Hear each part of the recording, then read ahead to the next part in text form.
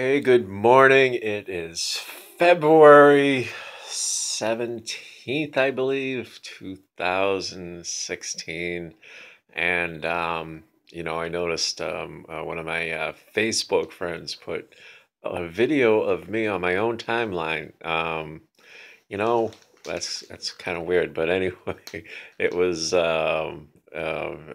the day after I'd walked 20 miles in a day with the Fitbit, and I'm happy to say that I've toned it down since then. I mean, 20 miles on a day, it's like I think if you're doing that much walking in one day, you're probably being a tad obsessive with the steps.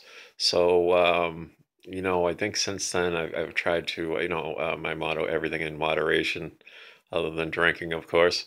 But I think if you take anything to the extreme, you can run into some problems, either good habits or bad habits. So, like I say, I try to, as far as the steps go, just keep it to right around that 10 mile a day. And I think that's more than enough. And if you can't accomplish your goal of trying to stay at a certain level with 10 miles a day, well, then you're just eating like a total glutton. So on that end, though, I am trying to be, at least during the week, I'm trying to be more diligent of what I'm doing. I'm definitely not perfect with that, but I actually am trying to stick with the MyFitnessPal, which when I do eat something, I try to do my best to log it for each portion of the day. Even if I have to come back to all of it at the end of the day, just to kind of have an idea of what I'm doing. I got away from that, so I'm kind of trying to do it in a way that I'm not a slave to it. Like do kind of keep track of it during the week, and then on the weekend, when I'm not working for the most part. Actually, some weekends I do work Saturday, but just trying to not become a thing where I'm becoming totally obsessed with it. But by the same token, trying to be good during the work week, like make my work week as well with eating. That kind of makes sense. So I kind of have a set diet pretty much Monday through Friday. It's not exciting by any means, but I try to eat a decent breakfast. How I lost the weight in the first place with like the total cereal, the 2% milk, um, what else? Banana, and then at work I have an alarm that goes off at like 4 o'clock to eat another banana. So it's two bananas in a day, and then what else do I do here? What this exciting diet that I have? Um, so then, yeah, and then like later in the afternoon, like I'd have like my like pretzels is like you can count out like 17 pretzels and it'll only be like 100 calories or whatever. So I'll do that if I get hungry, or I'll have my each M&M. Like have a little jar of M&Ms I keep on my desk, and so I'll count out in a little cup, a little Dixie cup. I'll count out like let's see, like 30 M&Ms, and that'll only be like 100. Like each M&M only has like 3 calories.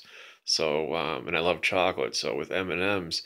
At least it's like a little small portion, and a little goes a long way. If I just have that as opposed to just buying a Kit Kat, which like I would eat a Kit Kat, like 10 of them, and it's like 1,000 calories. So, like each M&M, and I try to savor it, and it's like only 3 calories, but it's chocolate, and I love chocolate. So, and along with that, with the steps, and then at the end of the night when I get home from work, I try to have like a piece of fish, or like haddock, or like, well, the same thing as fish, but or a piece of salmon with. So, and those are good omega 3s and protein. And well, actually, so I meant to say, like at work, I try to when I do have like my meal at work, a lean turkey. I bring like 4 or 5 slices of that. Try like a small. So a lot of protein and low fat. So like ideally by the end of the day, I like to have my breakdown on which is great with my fitness app. Not only like not go over like 2,000 calories, but to have like a breakdown of less than 30% fat and like high, kind of high up on the protein because the protein gives you energy, gets you through your day, and of course the no drinking and no smoking diet is working wonders too. So yeah, it is what it is. I had made a video a few weeks back how I put on 10 pounds in 3 months, and I'm happy to say that I've lost most of that. So, I think doing these, other than the the obsessiveness, it was only going to be one video way back, but then I said, you know what, this is kind of like a good way to stay accountable, even though I don't really see them.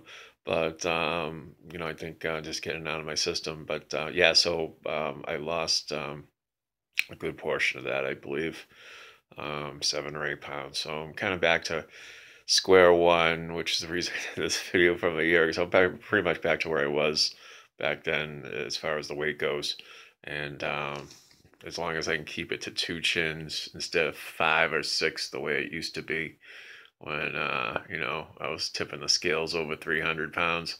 Um, I'll be a happy camper.